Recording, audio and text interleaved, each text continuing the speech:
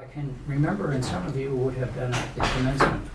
It was during Judith Shapiro's tenure, and an honorary degree or a Barnard medal was given to a woman who had been rejected for admission to Barnard in the 1930s, early 1930s, and then went on to quite a distinguished career as an African-American educator.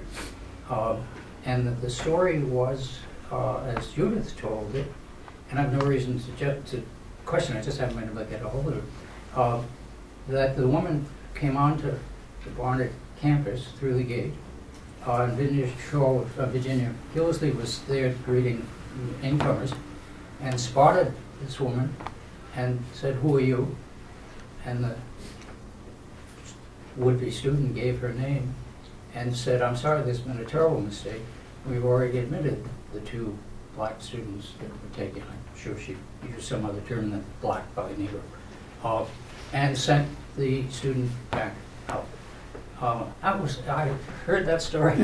Well, that was one of the stories I was going to tell, because the woman I knew, and I can't remember exactly when it was, but she was the director of the Schomburg collection in Harlem. Yep. And she told me this herself. We were sitting at a table in the college parlor, there was some sort of a dinner, and I was seated next to her. And we were talking, and she said that when she came, she walked through the gates, and Dean Gildersleeve was there, and she said to, I can't remember the woman's name, I'm sorry, "What are you doing here?" and suggested that she go to International House, that there was no room for her at Barnard. The black students were always asked to live elsewhere, even if admitted, which was rare, but to find accommodations somewhere else, not and there are other stories like that that I have heard, not only for black students applying or coming to Barnard, but also for Jewish students. All right. Well, and I should have called you rather than trying to chase Judith down. But so the point I was making is that she fits into a number of different historical narratives that are abroad in the land for the middle part of the 20th century. Nancy, tell us about why someone might possibly venture into this morass. Oh, is this a morass? First, I have to remind everyone that we're sitting in Virginia Gildersleeve's dining room, so that if you feel a cool breeze, and also that Bob and I have agreed that we would divide tonight's terrain. He will cover everything that happens on Morningside Heights, and I will do questions of biography. Of course, my questions of biography intrude immediately on everything that's going on in Morningside Heights. And I never hold to any of those agreements. Yes, and he doesn't hold to it. And since it's Gildersleeve's dining room, I have to just give credit right at the outset to the way she faced up to every problem that came her way for 4 decades without flinching. An extraordinary record. This woman was a natural. She was an insider, and her performance was spectacular, as she explains to us herself in her autobiography. One of the things she put up with amazingly well was Nicholas Murray Butler, who was here for the entire time she was, just about, he was here before she was. He was full of himself, very demanding.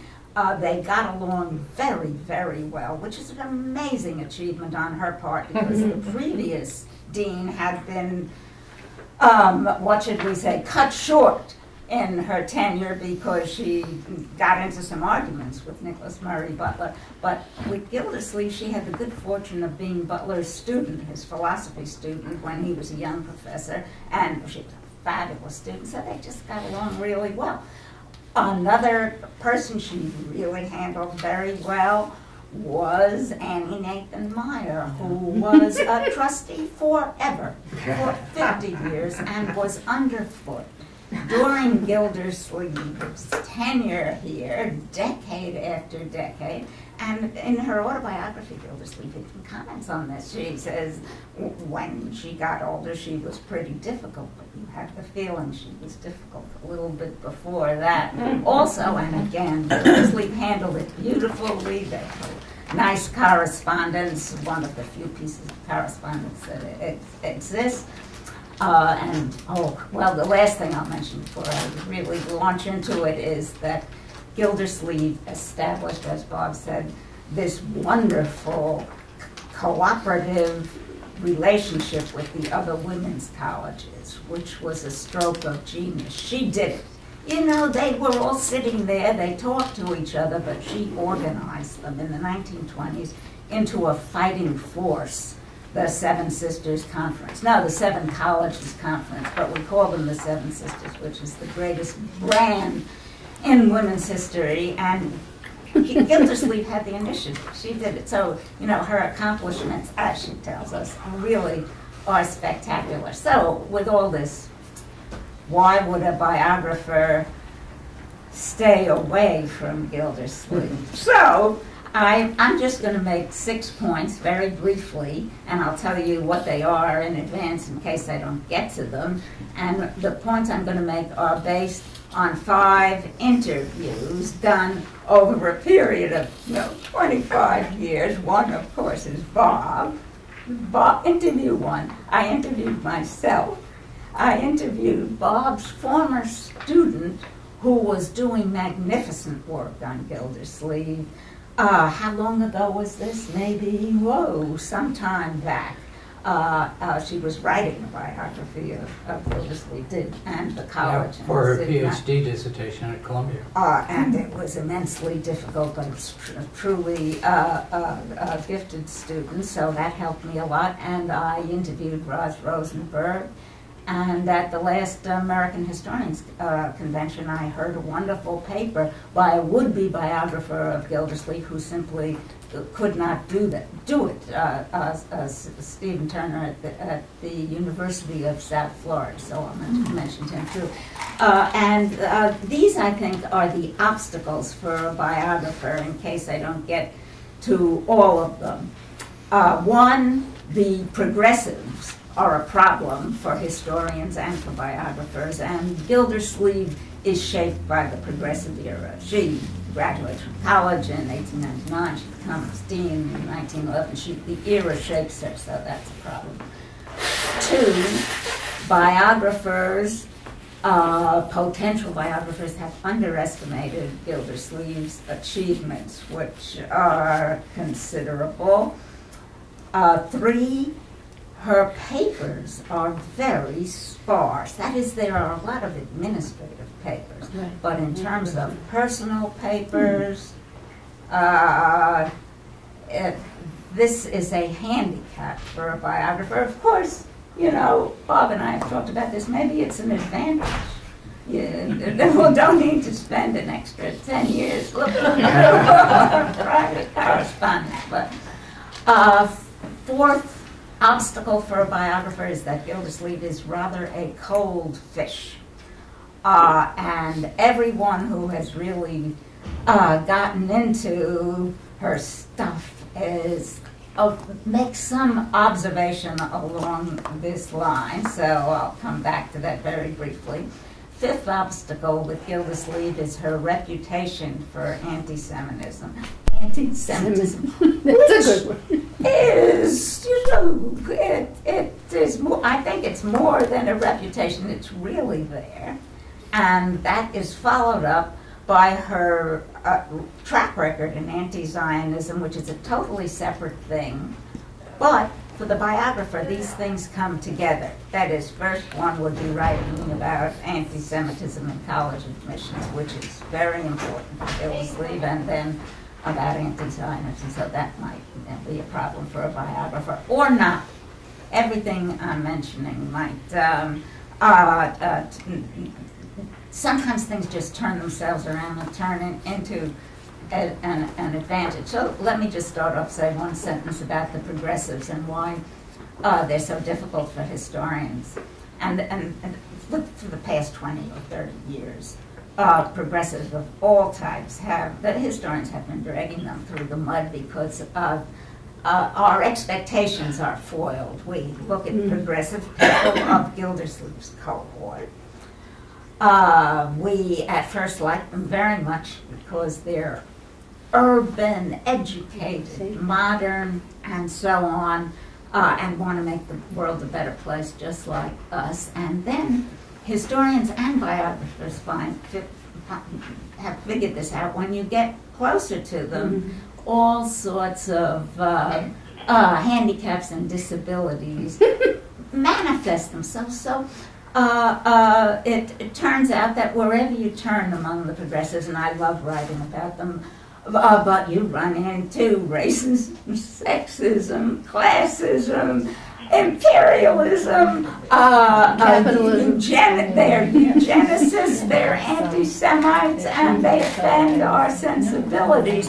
This is not universal, but it happens often enough so that it can become a problem for the biographer. My second point about the underestimation of Virginia Gildersleeve's achievements, this actually was Stephen Turner's point at the last history convention. He said, you know, and he was desperately trying to work with this woman. He said, look, at the course of her career, she becomes important so young, 34 years old. She holds on to the deanship for 4 decades. She understands power. She exerts it. But what did she accomplish for women over that period of time? And this is, I think, a question that a biographer can answer. There were real solid accomplishments, some of them in the world of public life, and most of them on the Columbia campus, you know. And outsiders do not understand the Columbia campus. It is a very, very baffling place to, if you're writing a biography of somebody who works here, but the way Gildersleeve maneuvered through campus politics for those 4 decades is almost spectacular. I think I'll just point to one of her many achievements because I'm not going to go to Morningside Heights. Right, okay. One achievement is her, and I think this is her most noted achievement, is that she won for women the entrance into the graduate schools of law, medicine, engineering. I think the other graduates. Journalism. Is there more? Journalism. Journalism. Okay. Business, for some reason, are known only to it already admitted women, but this was a tremendous, tremendous achievement. And the way she achieves anything on this campus, she explains it. It's also remarkable. She calls her tactic working from within, or boring from within.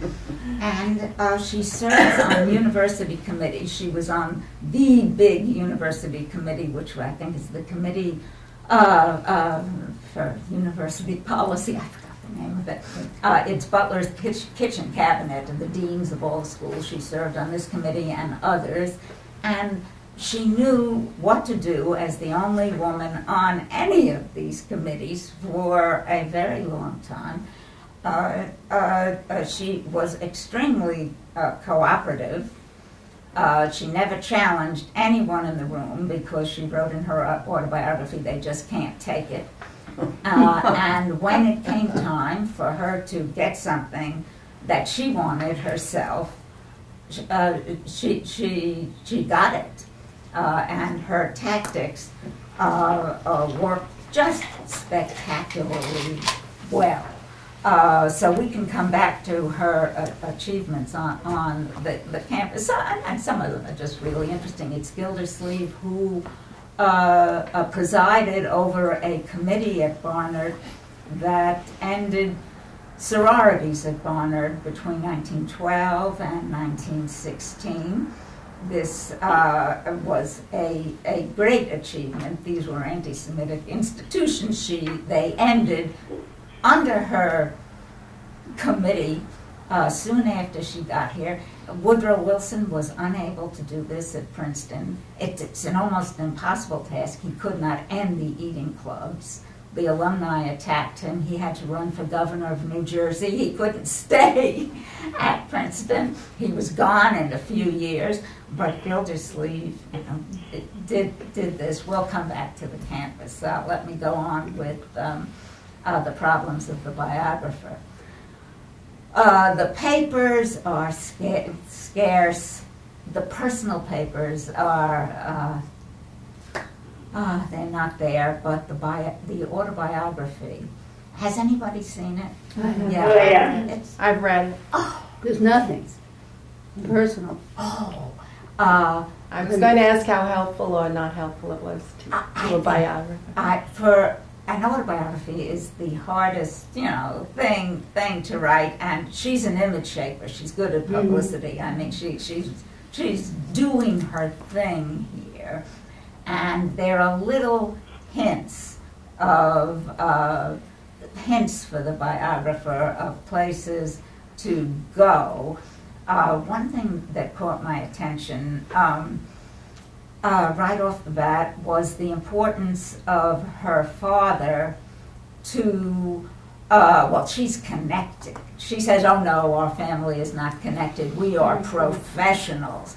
But who's the professional? It's her and her father who are the professionals. And he's quite something. He was a state Supreme Court judge who was moved upstairs to the appellate division, very connected. He was a Civil War officer and was in touch with everyone in the 150th Regiment of Army Artillery forever, from the time the regiment was disbanded into the 20th century. He's in touch, and she mentions what she learns from him, how to behave in public life, how to publicize what you're doing, how to get the right amount of attention. This is important, and what's interesting is that it's not just Gildersleeve who benefits from this sort of relationship, but a lot of other women in public life at the same time. I mean, this is commonplace among progressive activists of a certain type. The father is in politics, is in law, and for some reason, who knows why, the daughter is the legatee of his expertise. That's what happens with That's Jane Addams, too. Jane Addams, Florence Kelley, her father is a congressman. Who's the young woman who campaigns against sororities here? Who becomes? Yeah, there we go. There we go. Who said that? Her. Yes. From inner space. Virginia. Score one for Rona Will. Thank you, Rona. I know that. Frida Kurzweil's father is dean of the law school at Columbia, so for Frida to become a campus rebel is, comes naturally to her too. So there is the autobiography, but there again, the biographer could be stumped by the lack of papers. My point about Gildersleeve being a cold fish, feel free to ask questions. These two major relationships that she has, which I call to myself the fish and the fox. There's no other way I can remember the names of her companions. There is nothing. And it seems as if either, the papers might have been cleaned up, or I just, no one who has worked on Gildersleeve really has any particular insight into this, and Bob's former graduate student did look into the papers of the two companions, and one just wonders. The same-sex relationships were prevalent at all the women's colleges. This is not a solitary instance, and it is something the biographer feels she would have to get into. At Bryn Mawr, M. Carey Thomas was very open, astonishingly open about different relationships, and left all her private papers for her biographer to work through, and it was a totally different situation. So I sort of sympathize with Gildersleeve's point of view on her cleaning everything up, but the biographer is just left. So the real handicap that a biographer might face is to deal in the right way with Gildersleeve's reputation for anti-Semitism, which is extraordinarily interesting because it focuses on college admissions. Now, there might be also further evidence in dealing with faculty members or so on, but probably not, because Gildersleeve has a knack of rising to the occasion when she has to. When French Boas needed a job, essentially, she was there to provide one. And Charles Beard. Oh, she can rise to the occasion. She sees her opportunities, and she's very good about it. And Zora Neale Hurston, when, you know, she can do it. But in college admissions, that's another story. Yes. And this has become such a focal point of everyday existence, and such a focal point of scholarship. The scholarship on college admissions is breathtaking. It's really, really interesting. And so, of all the subjects, that's one that just a biographer would have to confront that and to deal with it the right way, whatever the right way is. And Bob can correct me, but as I understand it, the figures that are given out is that Barnard had a 20% Jewish student body in the years between the war. So World War I to World War II, that's what it was. This was a far larger percentage than at any of the other women's colleges, where it might have 6, 7, 10% of its population, student population, Jewish, but there was no pressure on many of these institutions. There was a lot of pressure on Barnard to change its admission policies, and the situation is extremely complex because Barnard and Columbia worked together on student admissions for this entire early period. I think I have it right, Bob. Feel free to jump in. Columbia was the first college to establish an admissions office for undergraduates, and that included Barnard, Columbia, engineering. Columbia set the policy for admissions, but the actual admissions of Barnard students seems to have been done over here by Gildersleeve, with one professor she worked with who also served as the head of Columbia's admission policy committee, and his name was Jones. So it was Gildersleeve and Jones who did admissions together. Sometimes another faculty member or two would join them.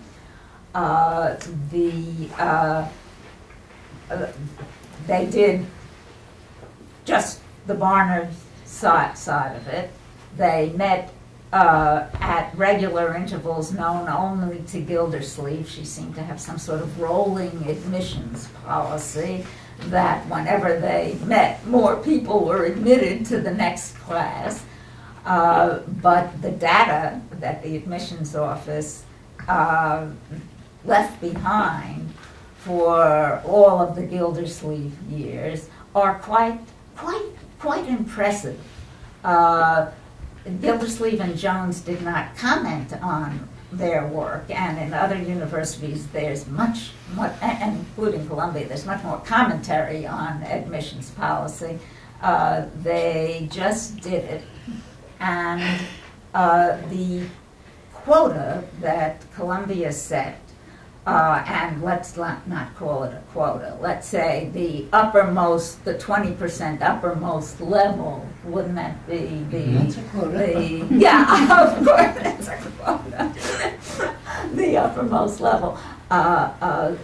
Gildersleeve, who always did her job perfectly, exceeded the quota. That is, she had her own more severe quota that she stuck to. That was quite low for those interwar years. I spot checked 2 classes for the 1920s, and it was more like she imposed on herself and Jones a 10% quota, and they stuck to it. So this was some severe admissions policy, and of course Gildersleeve's motive in doing all of this was that she was competing with the other of the 7 sisters, and she was going to uphold Barnard's place in that firmament, and also if Columbia had a rule, she was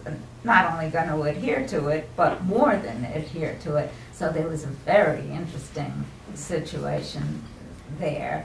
And the whole area is very interesting comparatively, because you can compare what the literature is so rich. You can compare what went on at one How can you place tell and who's another a place. Jew when you look at those statistics? Oh, you can't tell. You can't tell.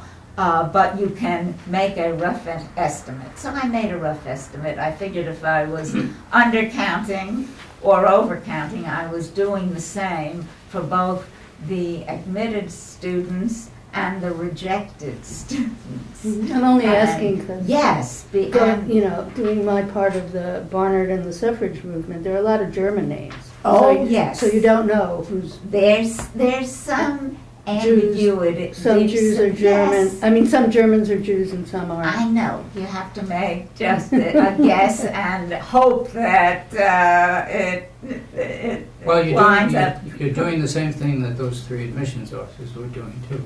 Right. They were making guesses. Exactly. Well, but they had more information. No, though. they didn't really. Well, they had a little more information. Addresses? Yes. The standard form did ask you a couple of questions that could lead into determining it.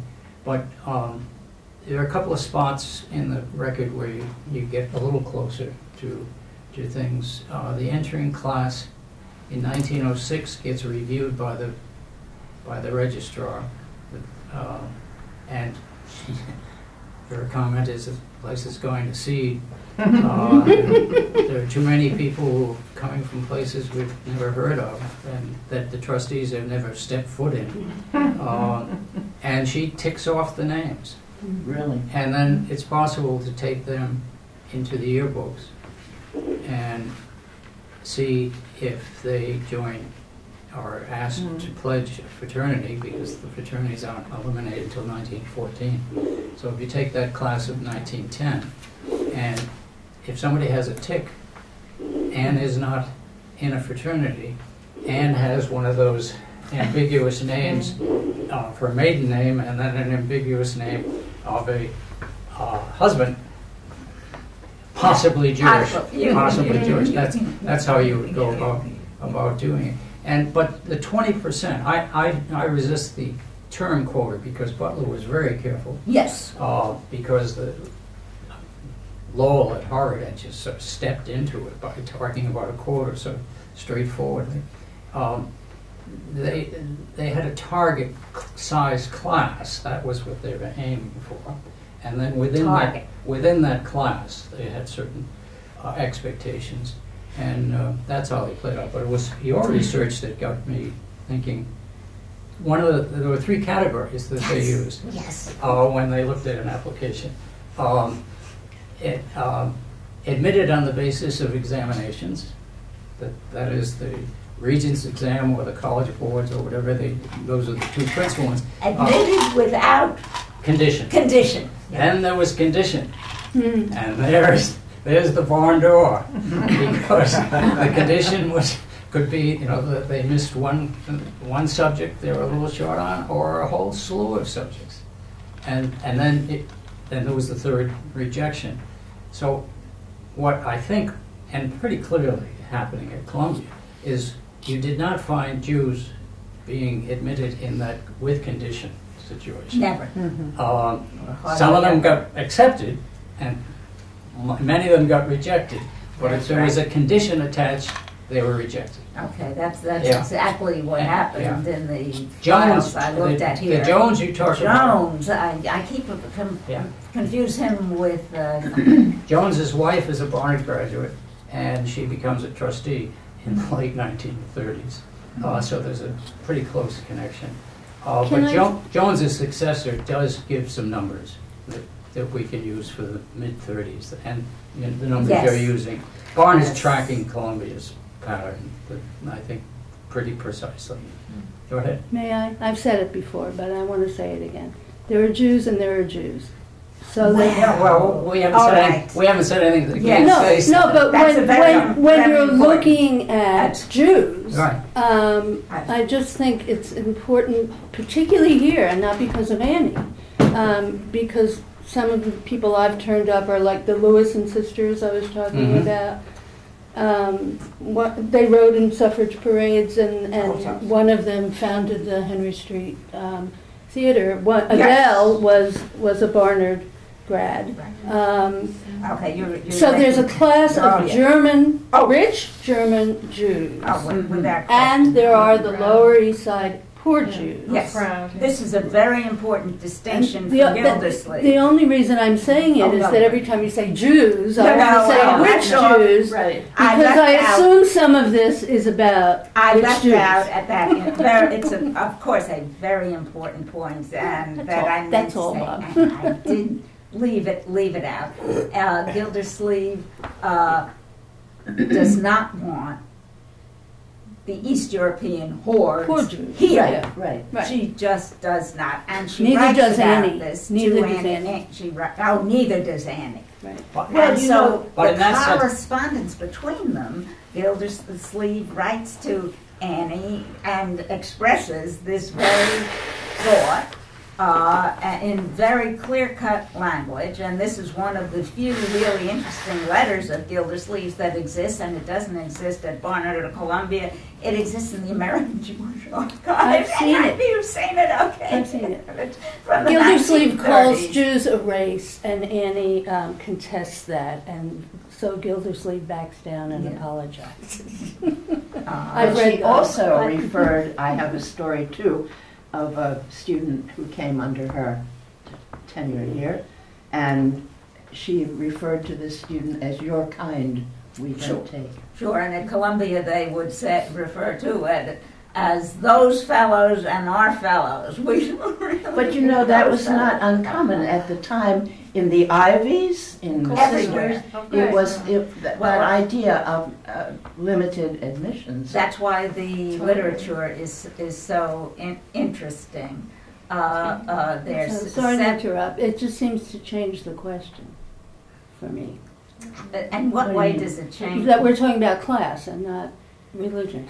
Or are we? I don't know. I don't know. It's a combination. It's a combination. In the Columbia case, I think it tends, the distinction that you're making is one that certain trustees are reluctant to make.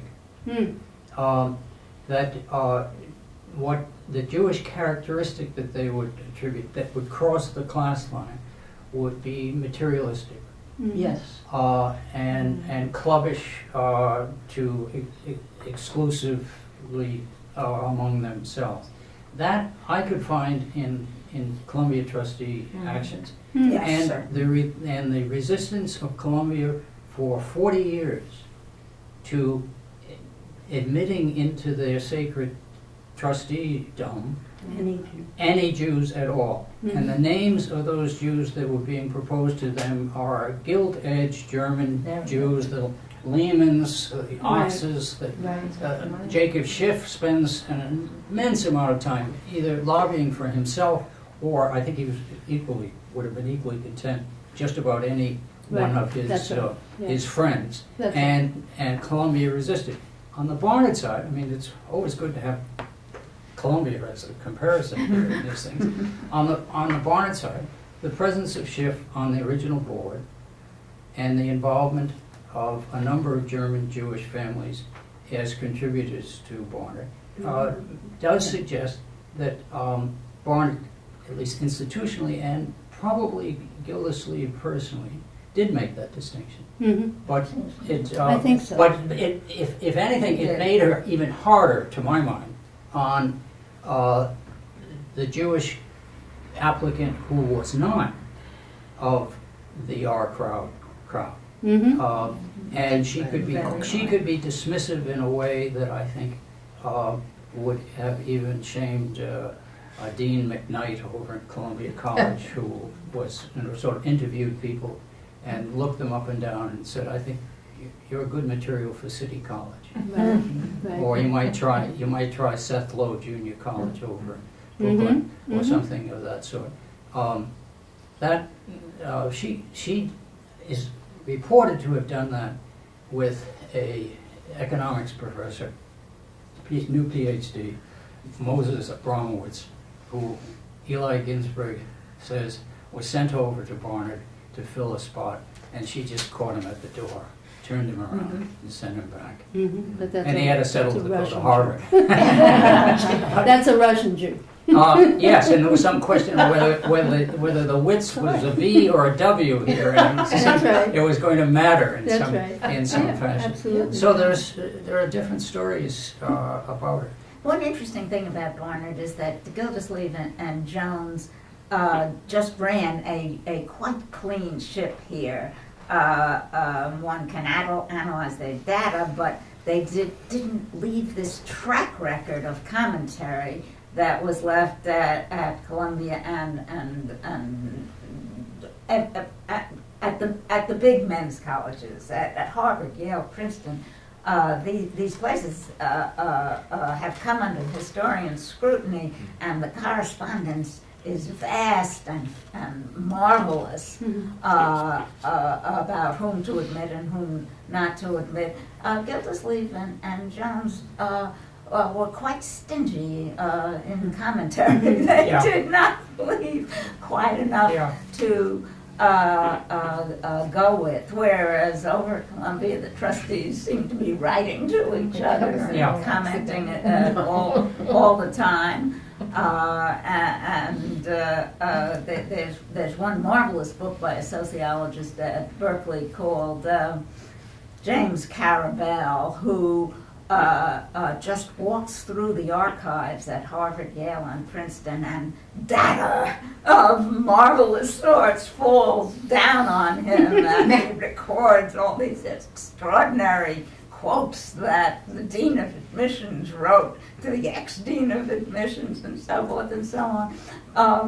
Not at Barnard, no. But in the case of Princeton, it was so up on the surface because alums worried that Princeton was going to introduce more and more Jewish students, because I saw one the other day, kind of thing.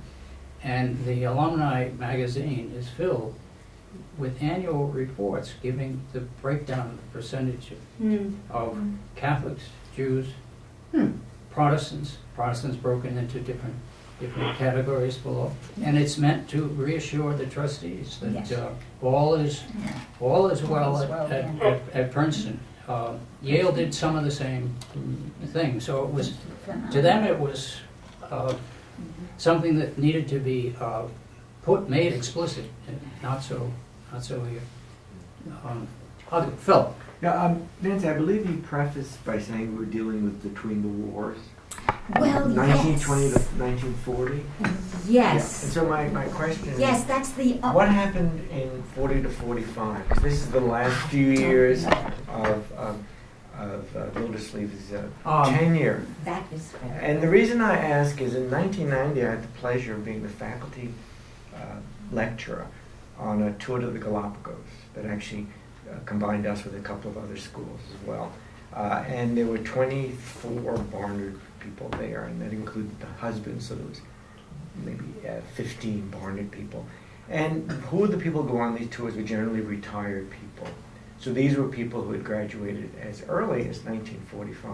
Mm-hmm. So there was a woman, a Dutch woman with her daughter, who had escaped what was happening in Europe and come and was a student, and she's now back to take our tour. But there was another woman who had graduated in 45, and one of the first things she said to me as we're climbing lava rocks and looking at the garden is that she was very aware of the anti-Semitism when she was a student here.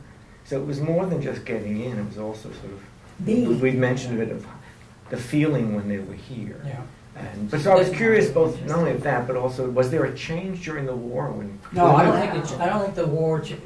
Speaking of both places, I don't think it's the war that changed it. It's the immediate aftermath of the war, and it's in part clear understanding of what the final solution was. It must have moved some people, but there was state legislation that came out of the war that challenged a place like Columbia, that put its charter in doubt because its charter was non-denominational.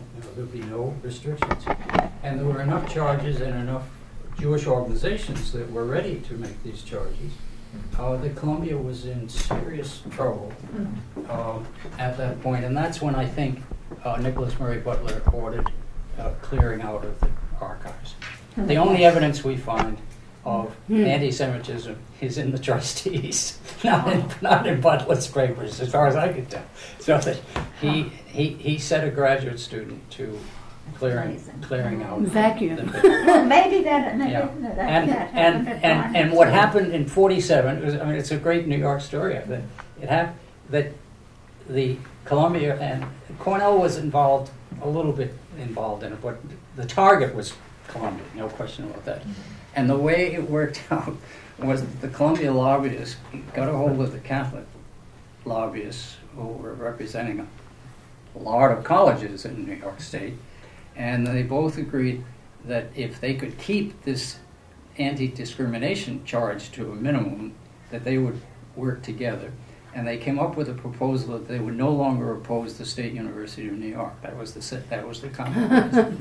And the State University of New York then, at that point, achieves the capacity to become something more than a series of normal schools, up in Skinny, up in Oneonta, and that sort of thing, and become what Rockefeller makes it in the 60s. It was a close call. Columbia never admitted to having been discriminatory, but the evidence of it is... When did Lionel Trilling come? Lionel Trilling came in 1924. No, I mean as a professor, yeah. 1936. Yeah, because he's the first Jewish professor. No, he's not. He's not. Who's No, not? there were a couple. No, there is Temple Emmanuel funded a professorship that went to a Jew who was the rabbi there in the 1890s, and then there was a Jewish history, Sol Baron, in the 1930s. Famous one, yeah. And Franz Boas was Jewish. So what Trilling is the most noted one, and who writes the most elegantly about it. But he's also East European. He's and his description of it, and then in his wife's description of it, the real moment it comes when they can get into the English department someone whose name is Sholem something or other, that it's a very, because Lionel sounds, we would never, we would never have hit him with a tick. That's what I mean. He would have eluded our tick, and if you talked to him, that was another reason you would never. I bought the propaganda. I just assumed he was the first serious faculty. No, and in that sense, you have to give. This may play to your point about a distinction that I'm ready to concede to Gildersleeve. She was responsible for the appointment of Julius Held and of Marguerite Beaver, who was at the time an even more important archaeologist, art historian, and they both were part of the exodus out of Europe when Hitler took power, and she found places for both of them here, where Columbia did very little in the 30s to find places for German immigrants who were, kicked out of their positions in Europe. So in that one instance, Virginia can do it pretty well. She can rise to the occasion. Yeah, but again, it fits your pattern. This is not, this is not Abramowitz from the Bronx. This is Margaret Beaver with a PhD from Gutenberg and a chaired position at a university, and it was only Hitler who threw her out. Right. And it was only Hitler who made Annie aware that she was a Jew. Well, that's, so I guess there was some reckoning. Can I ask an earlier, I don't know how you're going to divide this, but I'd be curious to know about the First World War, Virginia and her relationship to the First World War. Because in my work, I have now learned about the opposition to the war, mostly among these suffragists, who are also pacifists.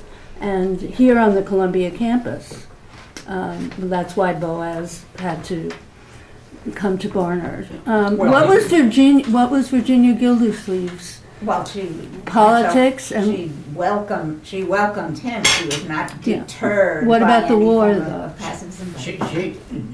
She took a position about 2 steps away from Nicholas Murray Butler. Butler in the early preparedness. Butler early on, between 1914, beginning of the in 1917, Butler was one of the slowest of the academics to move into interventionism.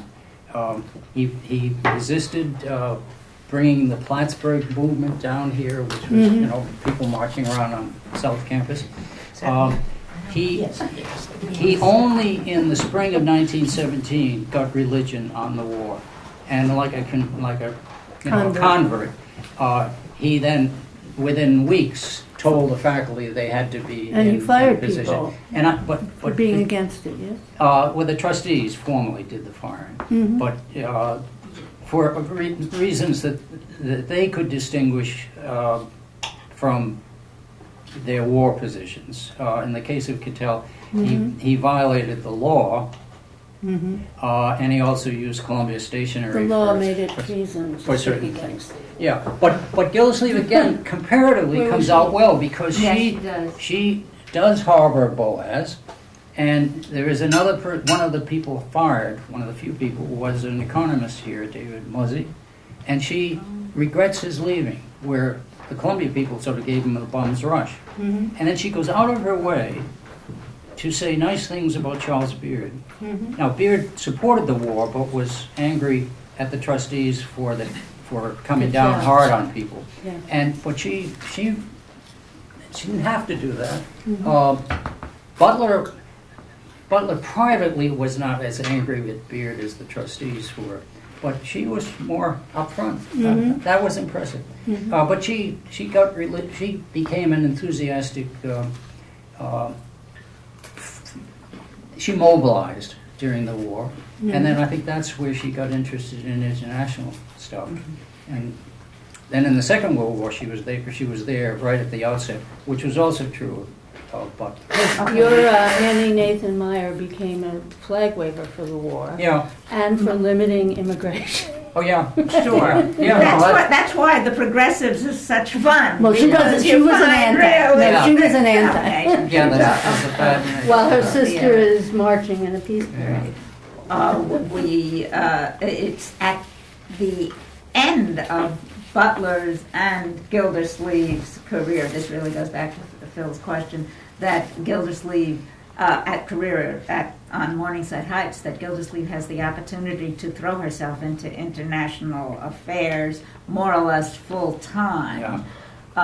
And her anti-Zionism had actually started during the World War I era. That's when she first started voicing it, but she comes back to it after her retirement from Barnard big time. Yeah. And she is the head of a big committee that's way up front there with one of the Roosevelts, I forgot which one, Kermit, and she attacks she's the first one to attack the pro-Zionist media in the United States. She gets a lot of attention for this. She's sort of way ahead of her time in these arguments. So that part is really interesting. And it all reflects a sort of global reach that she had throughout her presidency. She's genuinely interested in what's happening elsewhere. So there's a combination of things. She must have gone. She had frequent flyer miles on the Cunard lines. She went every summer. I mean, she just again. It's like. Well, that's what Caroline Spurgeon was. It's like Butler. It was that she would go for the summer. Caroline Spurgeon would come here for a semester, right. And teach here. And then whenever a sabbatical came up, they would go. Or whenever Virginia Gildersleeve got sick, and she was sick a lot. The recuperation would take place in England. They had a home there. What was she sick with? I don't know. Tired, exhaustion, sorts of things. I don't know whether it was anything more, medically diagnosed. I have one bone to pick, though, because it does play into this. You and others have, and it's absolutely correct, have Virginia Gildersleeve taking a role in the elimination of fraternities, sororities at Barnard. She is there, but my sense is she was not in favor of eliminating them. She was herself a proud member of Kappa Kappa Gamma, which was the organization that prompted in an instance of what appears to be anti-Semitism, prompted the growth of a second sorority that Rona has spoken about. But even when she's dean, there is, and Harold actually just sent me some of this the other day. When she's dean, there is a committee that she puts together that is to decide on this issue or recommend something for the entire faculty. She gives it to the committee to do. Extraordinary. Yeah, no. So she's very clever. Very clever. But the committee does give a majority and a minority report. And the majority report is identified as being what she wanted. And the majority report did not eliminate the sororities or fraternities. It called for greater transparency on them. And the minority report was the report by William Tenney Brewster, who was the provost, remember the English department, provost, which was a university assigned position, and he was the person that Butler thought he was going to have deaning Barnard. Yes, that's right. And he comes over as an interesting guy to me because he early on poo-poos the whole notion of Barnard being a country college. He said, that's crazy, we're not a country college, and we're not going to get those rich young women who are going off to Bryn Mawr and to Wellesley. We're serving the city. It's a quite different view. I don't think Virginia Gildersleeve, in all the years she was dean, ever recognized that position as legitimate. That is the provost. The outside provost. No, that Barnard was a New York institution. Yeah. Oh. She is a New York to the nines, no question about that. But it's old New York It's Yes. pre-immigration New York. Mhm. She makes a crack in the autobiography that I'm sure she meant as positive and sort of chalk to yes. Alice Smith about the Irish. She has no problem with the Irish, and Barnard had no problem with certainly we're not discriminating against Irish or any other group of Catholics. But she said it was strange into my 40s before I realized that this brilliant race had anything other than the people back in the kitchen who would be cleaning up. Didn't she see the cops? So it was, Yeah. I think she deluded herself all the way through, denying that Barnard was fundamentally different from the other sisters, and that her coup, her great coup, That's why was we love it. convincing those other sisters that Barnard was a sister. Well, that's true. We had none of the money, That's true. none of the acreage, none of the legacies, and she just did it. And what happened to Goucher? And what happened to Wells? Those were colleges that were in the same sort of circle. She put it together and then she clamped it down. That's it. You know, it's not going to get any bigger. This is the 7. We're going to go with it. And what happened to the 7 sisters? She talked about it as being for fundraising purposes. And Well, it was a terrific brand. but they didn't raise a cent because Chris would know this sort of thing. Why would Wellesley hand Barnard its list of donors to split up? Right, no. Yeah, so Barnard came to the table with nothing but membership. Wellesley came to the table and kept its list to itself, and so there was very little actually accomplished by the 7 sisters. Well, no. That persisted through my time. I know it did. And what happened, by the time it was over, it was 5 sisters. Right. But it was to promote women's education, and it was basically an admissions group that went out to talk. We usually went to Oh, all right. Yeah, no. Yeah, I mean, okay, that's yeah. what it became.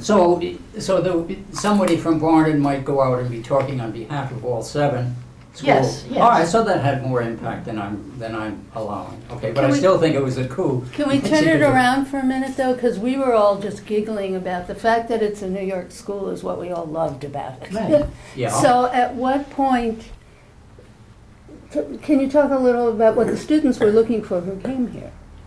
Yeah, they were looking for the best education they could Right. get in New York for the cheapest amount of money, and that the best education would lead them to enhanced job situations. In the early days, it meant that they could teach in high school. Mm-hmm. Later on, it expanded, particularly as Gildersleeve did crack open the medical school and the law school. A few more openings that way, and Barnard was sending students down to NYU Law School before Columbia opened up, and sending women to Johns Hopkins Medical School before PNS opened NYU up. had a women's law department from the early 20th century. The law department. A training class for women lawyers. Inez Milholland was trained there Well, you're talking about where? at NYU. Yeah. Oh, yeah. No. Yeah, that's what I mean. Yeah. They not only admitted women, it was a campaign to have a special course for women lawyers. Yeah. And half the suffragists went there. I'm doing a count now on proportion of Barnard graduates who worked, and you have to, 15 years on, you use the registry. So, and you can compare it with Wellesley and Bryn Mawr and those places. More Barnard women worked than did those at the other schools. And even but they were married they were about as likely to be married as the other schools, but that meant that a substantial portion of the married worked and all the unmarried worked. And I think that's why they came. Well, No. Gildersleeve had a different interpretation of it. Now, that might be why they came. Okay. Her interpretation was that, and she wrote a beautiful essay about it, that Barnard was starting to attract girls who wanted to come to college for college life, and put quotes around it, and that meant girls who wanted to come to college to have a good time. And she felt that only by keeping such actors on the Barnard scene would Barnard be able to compete with the other sisters in the league. Now, whether this was a fantasy on her part, This is her as a senior. not as a senior, In 18 but she retained this interest I think as so. president. I think She that's right. wanted college life to be perpetuated. Exciting. Well, that It fits was- with the non-urban aspect of the college, right? yeah, Because yeah. that's what people got in those other colleges. Take the Yes. take the Yes. yearbooks, open them up for the That's photographs, and do you see the 116th Street subway stop? You know, we make a good deal of that now. No. Some student No. going down the subway off to the world. Right. No Or way. do you see what's the Tennis courts. the cover on the website where they have the photograph of downtown from the top of Salisbury? That's an urban scene. That's Right. right. If you That's look right. at the yearbooks, it looks like this is a garden. A suburb. Yeah, and you never see the streets. Yeah, the tennis courts. But The she- tennis courts would be featured, sure. Definitely. Yeah. They were missed big it. in the I missed 50s. those. tennis I courts. missed Yeah. those. That's what We they had took them us to see when we came to Yeah. college. Wait, Took wait, us wait. first to the Elizabeth Arden tennis courts. Yes, this is very important. Wait, but This is about very the important. excitement, this is really important. What I did is the word search through all the Barnard bulletins for suffrage, so I can track the mention on the campus about the women's suffrage movement. And Virginia is there urging students to get out and march. Oh, I don't Often. say. Yeah. And I'm She's a thinking, progressive. well, that's why I asked about her She's politics, a- but it also was. fits with what you're saying about that college should be fun and exciting, because that's the tone of it. To be part of, like Kennedy, the action and passion of your time. Well, There's a lot of Virginia saying in the bulletin, this is the moment, this is Wow. what's going on, Barnard should be there, and there are Barnard contingents and That's all well, that. Barnard, right. in my days of the sisterhood, and we would travel together, Barnard was always sort of separate. I could identify the alums from Barnard when we had these gatherings. I knew when someone walked in the room that this was not Mount Holyoke, this was not Bryn Mawr, this No was not pearls. Smith. No No, I could really draw pictures House of of each. David. But, you know, it was Barnard. It was sheer Barnard. Right. And one of the things, tell when we them too. talked about our colleges to counselors and to students, it was always, we have this huge campus, this beautiful Yeah, campus definitely. up in New England, and and I thought, now what can I say? We We're did an urban, Broadway. wait, no, I did all that, but I said, we are unique in being on an island.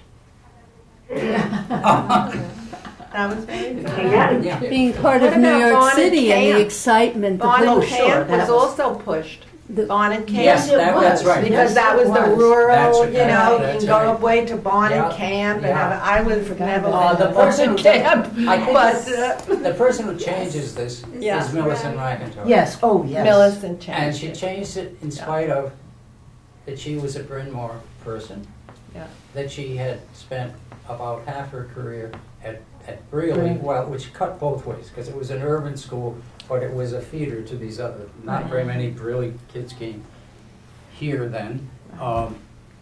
But she just didn't drink the Kool-Aid. Mhm. She looked around and Said it's New York. This is, this is what you do. You say, you can't sell this as South Hadley, Massachusetts, No, and no. you shouldn't sell it. No. And so off she goes. And that, I think, combined with a general change in the view of what admissions should be and shouldn't be, they start focusing positively on some of these public schools, which are still in the 50s and early 60s, cranking out some brilliant students, Absolutely. well-prepared students who go off to Berkeley and off to MIT and off to Yale. And I get the impression in Gildersleeve's day, she just did not want to have those kids coming here. and that she was ready to go to all sorts of lengths. Foreign students, she went after foreign students. She got money for foreign students. There was not much money, I think, going to bringing someone from Morris High School down from the Bronx, where it would have made a bigger difference. Right. Yeah.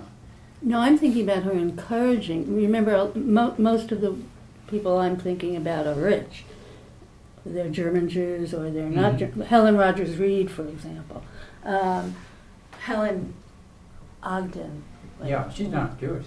No, but I'm saying that the encouragement that comes from Virginia Gildersleeve to those early classes in the 20th century. This specifically, yes. Yes, it's very much. I mean, it was really interesting to see. It's very much. I want to know if she marched. I can't find out because there were Barnard contingents in the suffrage parade, but and I can't tell if. I thought she said that Charles Beard made her a socialist. Was she a socialist? No. Right? No, she was a Democrat with a big that was a kind of spongy line there. Yeah. 1916. Anyway, so she wants all these Barnard women to make a big showing of standing up for women's rights and going out there and marching. Or if she were rewriting her own story in the 30s, she wouldn't have had any problem saying she was an active suffragette. Right. I think that would be very much part of her. She may not have done it at the time. She may have been checking with Nicholas Murray Butler. Because it was her first decade. Yeah. Right. Nancy has her, Virginia sort of working the tubes or the valves with Butler.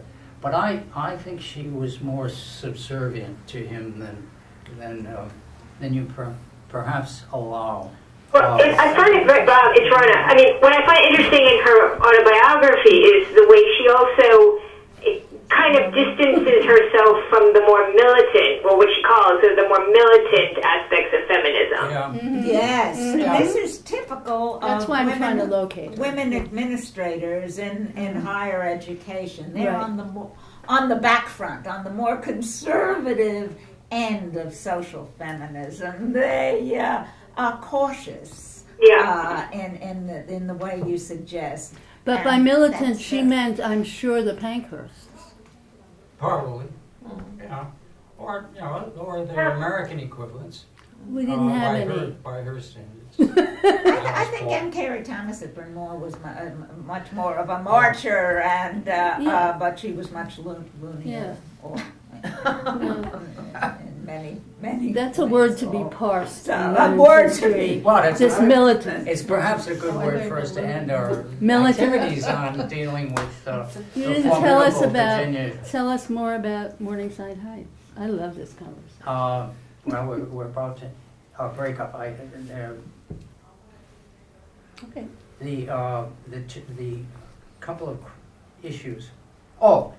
I mentioned the sorority thing. I think she's more on the fence and more inclined to think that sororities had a continuing function because they fit into this notion of socializing.